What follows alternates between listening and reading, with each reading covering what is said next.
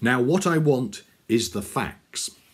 Teach these boys and girls nothing but facts. Facts alone are wanted in life. Plant nothing else and root out everything else. Stick to the facts, sir. Thomas Gradgrind, Hard Times. The debate over the curriculum, over what we teach in schools, has obviously been going on for a long time.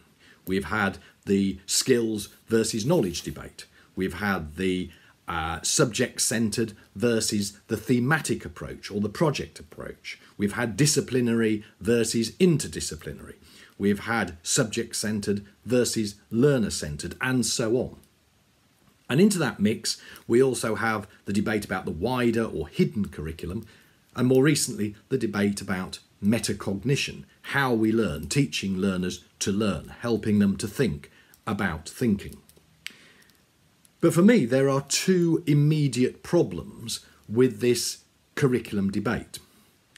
The first is that I think in most serious educational theory, there is some truth.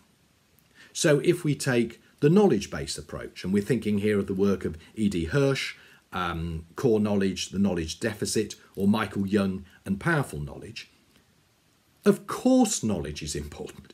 Knowledge has got to be the foundation of our learning, because if it's not, then we're talking about fantasy, fiction, make-believe. Knowledge has to be the starting point. But equally, if we look at the skills-based approach, and let's look at something like Bloom's Taxonomy or the revised Bloom's Taxonomy, who could possibly deny that there is an ascending hierarchy of skill when you compare someone listening to a Mozart piano sonata with someone who can play a Mozart sonata to someone who can compose a sonata in the style of Mozart with someone who can compose a sonata in a completely different style but of the same quality as a Mozart sonata. So there is clearly some truth in most serious educational theory. But the second problem is that, unfortunately, every time a new theory is developed or a theory becomes fashionable, certain people jump on that theory as if it's some sort of messianic revelation. They jump on it with the determination and the myopia of a zealot, assuming that everything else has got to be wrong. We've got to throw a baby out with the bathwater and start again. This is what we've been waiting for. This is the answer. Despite the fact that this debate has been going on for many years, and as I say, there is some truth in most theory. So what is the answer? Well, for me, the answer is really common sense. The starting point has to be knowledge, content.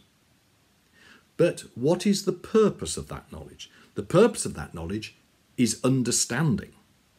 So knowledge should lead to understanding. And then thirdly, what we need to encourage youngsters to do is to think and to use that knowledge, to apply, to critically analyse, to evaluate, to use in different situations.